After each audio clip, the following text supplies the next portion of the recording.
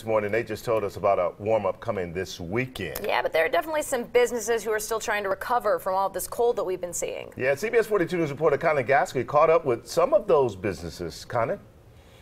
Yeah, I spoke to the owner of a coffee shop in Sylacauga. She had to shut down her shop for about a day and a half because of all this snow and ice that we've been dealing with over the course of this week. The name of that shop is Heavenly Grounds. It's located there in downtown Sylacauga. They had some ice that was outside right beside their shop. They had to shut down early Tuesday, missed a full day Wednesday, opened late yesterday. They're a small town local business, so shutting down like this is very tough. The owner is already having to think ahead for ways to recover these losses. Okay, well, next week we might need to revamp some social media, to pull people in, post different things to try to, give them an idea. Oh, yeah, well, we need to go there.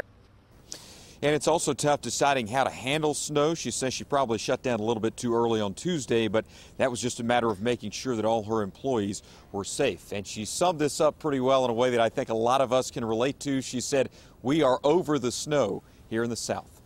Live on the deck, Connie Gasky, CBS 42 News, local coverage you can count on.